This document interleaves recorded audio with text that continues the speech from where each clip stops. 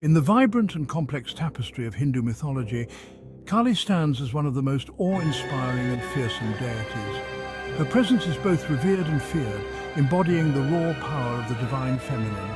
Known as the goddess of time, destruction and transformation, Kali's fierce form represents both death and rebirth, making her a powerful symbol of liberation from the cycle of life and death. Her image is a stark reminder of the impermanence of life and the inevitability of change. Kali is often depicted with dark blue or black skin, adorned with a necklace of severed heads and a skirt of arms, holding a sword in one of her many hands, while another hand offers blessings.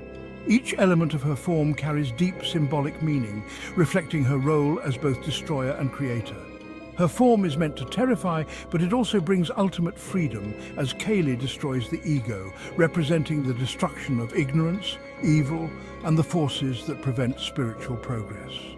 Her fierce expression is a testament to her unyielding resolve to eradicate all that hinders enlightenment. She plays a pivotal role in the story of the demon Raktabija, who could reproduce himself from every drop of his blood that touched the earth. This tale highlights her unparalleled strength and strategic prowess in battle. As the gods struggled to defeat him, it was Kali who, with her insatiable hunger and power, consumed every drop of his blood, ensuring that the demon was truly defeated.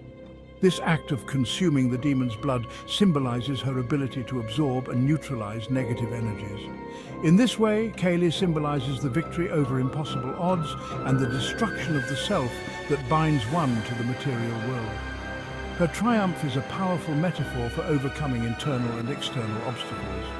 But Kali is not just a destroyer, she is also a protector and a nurturer. Her fierce exterior conceals a deep maternal compassion for her devotees. Many devotees see her as the mother goddess who fiercely protects her children from harm. Her protective nature is a source of comfort and strength for those who worship her. Her terrifying form hides her deeply compassionate nature, showing that sometimes destruction is necessary for growth and renewal. This duality is central to her character and her worship. Kali embodies the dual nature of existence, creation and destruction, fear and love. Her image serves as a reminder of the balance that exists within the universe and within ourselves. Her presence in mythology serves as a reminder that we must sometimes face our fears and the darker aspects of life to experience true liberation and transformation. Through her, we learn that confronting our shadows is essential for personal growth. Through her destruction, she offers the ultimate gift, freedom from the bondage of ignorance. Her blessings are a beacon of hope, guiding us towards enlightenment and spiritual awakening.